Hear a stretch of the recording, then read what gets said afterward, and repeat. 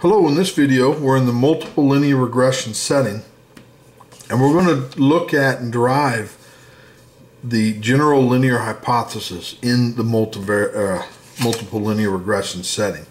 As a reminder, our model is y is equal to x beta plus epsilon, and since we're going to develop a test, we need distributional property. So epsilon is multivariate normal with mean zero and variance covariance matrix sigma squared I. Now the general linear hypothesis is C times beta is equal to D. Now C is a matrix, and of course beta is there's k plus 1 beta parameters here, and D is some known constant. Alternative is that it is not equal to that.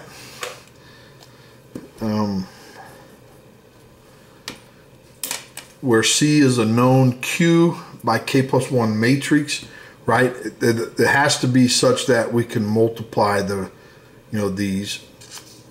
The rank of C is, we're going to call it R, which it can equal Q, and or it could be less than Q, and Q of course is less than or equal to k plus 1.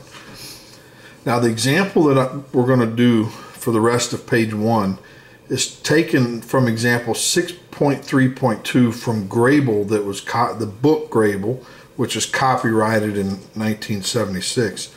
And there they give a model with 4 predictor variables, 5 beta parameters total, and with some error. And these are the tests that we want to conduct, and then we're going to develop the C matrix that makes these tests possible. So the first test, we just want to know, is beta 1 and beta 2 equal? That's it. In test 2, we want to know, is beta 1 and beta 2 equal, and beta 3 and beta 4 equal? Test 3, we not only want to know, are beta 1 and beta 2 equal, we want to know, do they equal 6? The test 4, are all the beta parameters 0 or not? And test 5 is, we just want to know, is beta 1, beta 2, beta 3, and beta 4 equal? We're not postulating what they equal, but are they equal? In test 6, there's 2 constraints. Beta 1 minus beta, minus 2 times beta 2 equal to 4 times beta 3. Does this relationship hold? And the key word, and does beta 1 plus 2 times beta 2 equal 6? So we will develop the C matrix for these. In test 1, the C matrix is this, and the D vector is the 0, 0, and beta, of course, is the beta 1 through beta 4. This will always be the same in every test. It's this. So notice, if you take this times this vector, you get beta 1 minus beta 2, and that's equal to 0, the D. So if beta 1 minus beta 2 is 0, that, and you subtract that over, it says, hey, are they equal? So this is the test that we would conduct. For the second test, we need 2 constraints. This one is isolating beta 1 and beta 2, which is this piece. We're saying they're 0, so that means just, hey, are they equal? Here we're isolating beta 3 and 4, and is the difference 0, meaning are they equal? Now for the third test, we're this. We want to know, are they equal and are they 6? So here, when we multiply this first row times the beta, we get beta 1 is that, and then D is 6, so it's beta 1 6, and then here it's beta 2, we isolate beta 2, and is it 6? So we're testing this. Now the fourth hypothesis, are they all 0 or not? And so the C is the identity matrix, right? That first row, column 1, it corresponds to beta 0, and is it 0, and then of course it goes down. Now here, for 5, I actually, well, I say I, but it's the example in Grable's book. They provide 2 possibilities for testing this, and their point in showing that is that to test the same hypothesis, the C that is used to test it is not unique. We could actually have 2 different C's that test the same set of hypotheses. And so, for example, here, the D matrix is 0 in each case. And so here it's beta 1 and beta 2 are equal. Beta 1 and beta 3 are equal. Beta 1 and beta 4 are equal. But we could have equally done it like this. This is saying that beta 1 and beta 2 are equal. Here this is saying beta 1 plus beta 2 is equal to minus beta 3. And then, but because of this constraint, it says, you know, hey, are they equal, you know? And then this constraint, you know, is just, you know, along with the previous 2, it all, you know, these 2 C matrices are the same for testing this situation. For the test 6, we just set up the constraints, and that's it. So now let's jump right into the theory of why this test works. So we're testing about C times beta. So a good point estimate might be C times beta hat. So we're going to use that as a point estimate for C times beta. Remember, C is a matrix, beta is a vector. So I probably should have that little vector symbol there. So let's look at the expected value of C beta hat, you know, where beta hat, of course, is the least squares estimate for beta. C is a known constant, so it comes out front. Expected least squares estimate, of course, are unbiased. Well, then this becomes an unbiased estimate for what we want to show. And boy, I'm good at forgetting that vector symbol there today. Let's look at the variance of C times beta hat.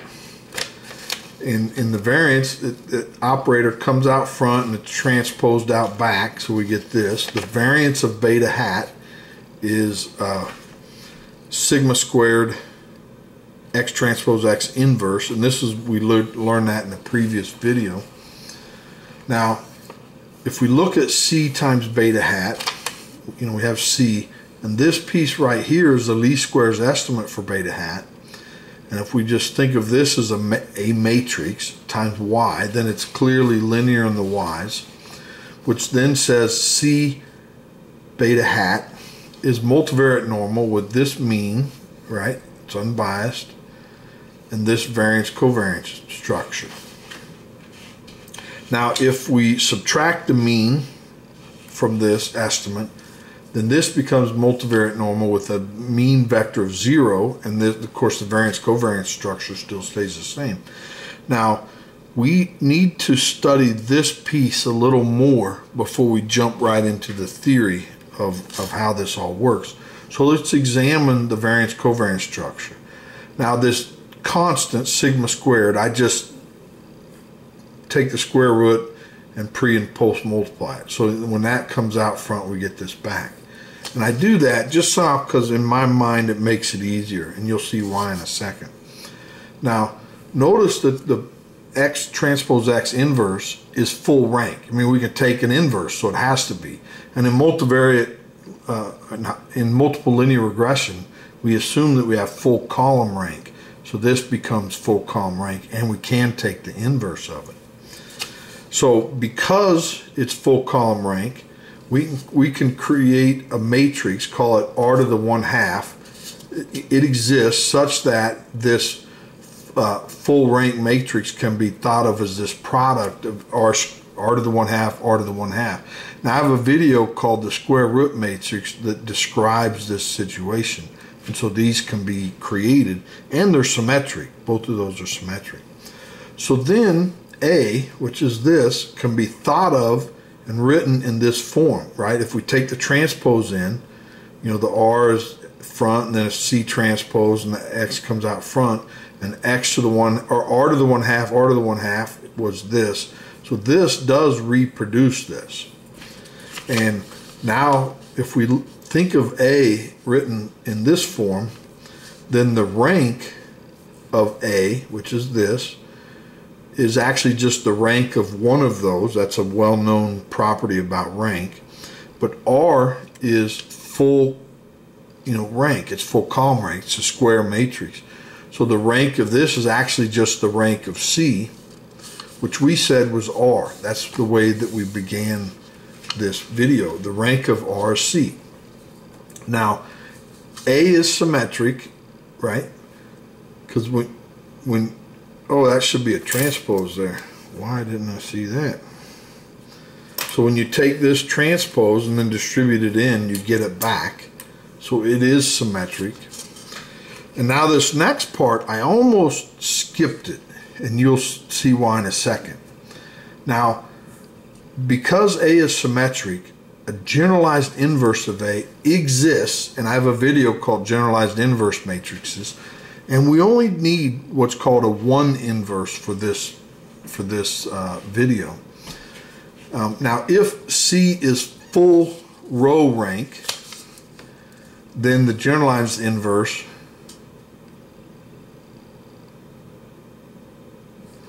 of A becomes A inverse. Then that A is invertible, right? If this becomes full row rank, then this becomes an R by R matrix that is full rank. So you can take the inverse. But if it's not full rank, then we have to have the generalized inverse. And because A is symmetric, then the generalized inverse is symmetric. And this, so I almost created this video assuming that C always starts out with full row rank, but that's not the case. So that's why I'm bringing in this generalized inverse matrix. Now note that A inverse, and that it's a generalized inverse, A times A inverse A. Now, because it's a generalized inverse, this is A. It can be replaced with A, so we get it back. So that says A inverse A is idempotent. And now I'm going through these properties because they're needed in the next theorem. Now the trace of this idempotent matrix, because it's idempotent, it actually equals the rank. And then the rank of this is actually the rank of A, which we said was R. So, right, because this is the rank of A, and we said it was R. Okay, so the quick little proof of this, if we have the rank of A, that's actually equal to the rank of A inverse A, because it's a generalized inverse, which then this becomes less than or equal to the rank of this, it's the product of two matrices, which then becomes the less than or equal to the rank of A, but we said A was R, so this rank is greater than A, but it's also less than A or equal to A, so it has to equal the rank of A. So the trace of this is R. And that, well, we'll just keep going here. So notice that if C is full row rank, meaning A has an inverse, then it's this, which this is clearly idempotent. Now, if it's not full rank, then this property holds, right? Because A, generalized inverse of A, this is A, and we get this back. Okay, and those two properties are needed for this next theorem. So if we look at this here, C, remember this piece here was multivariate normal with mean vector 0 and covariance matrix A. And so if we look at this vector times the generalized inverse of A, this vector, that is chi-squared with r degrees of freedom. And it instantly follows, if you look at theorems 2 or 4, so the distribution of quadratic forms, it's theorem 2 if C is full row rank, and that becomes A inverse, and it's 4 if C is not full rank, and then it's generalized inverse of A. And it follows exactly from these properties that we just reviewed. So now the test statistic becomes this. So we said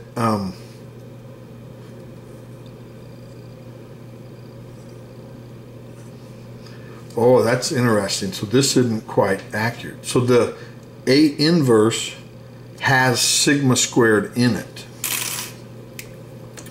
So I don't need to rewrite sigma squared here. So this is chi-squared with r degrees of freedom. So we're taking a chi-squared, dividing it by its degrees of freedom. And then this, the sum of squares residual divided by sigma squared is actually chi-squared. And it has degrees of freedom n minus k plus 1. So this is a chi-squared divided by its degrees of freedom. Then this simplifies to this, okay? So the r is clearly there. The sum of squares residual divided by n minus k plus 1 is an unbiased estimate for sigma squared. We'll call it s squared. Under the null hypothesis, of course, you know, this is C times beta, but under the null we're saying it's D, so that's why there's a D there. So this comes down. Now A actually has sigma squared in it, and so if we rewrite it out, it becomes this, you know, with sigma squared, but then those sigma squareds cancel and we're left with just whatever's left over. And this is an F distribution. Now the last thing we need to do is make sure that the numerator and denominator are independent.